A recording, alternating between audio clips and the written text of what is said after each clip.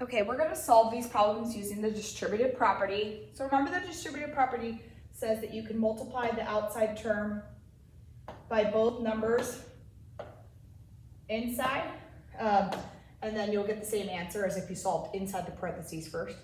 So 5 times 2 is the first set, right? And then you keep the plus. 5 times 1. 5 times 2 is 10.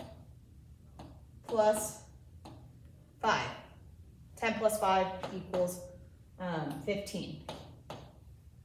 If you added this first, you would get 5 times 3, which would get 15 as well.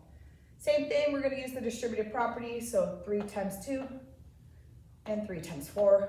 3 times 2 plus 3 times 4. I'm going to use parentheses now, and I'll start using these as well, so you can when you do it on a computer, you can follow the same way. So 3 times 2 is 6, plus 3 times 4 is 12. That would get 18. You could shortcut 3 times 2 plus 4, which is 6, which would get you 18 as well.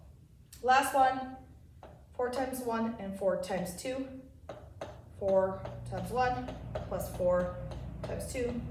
That's 4 plus 8, which equals 12. The shortcut is add the inside. 1 plus 2 is 3.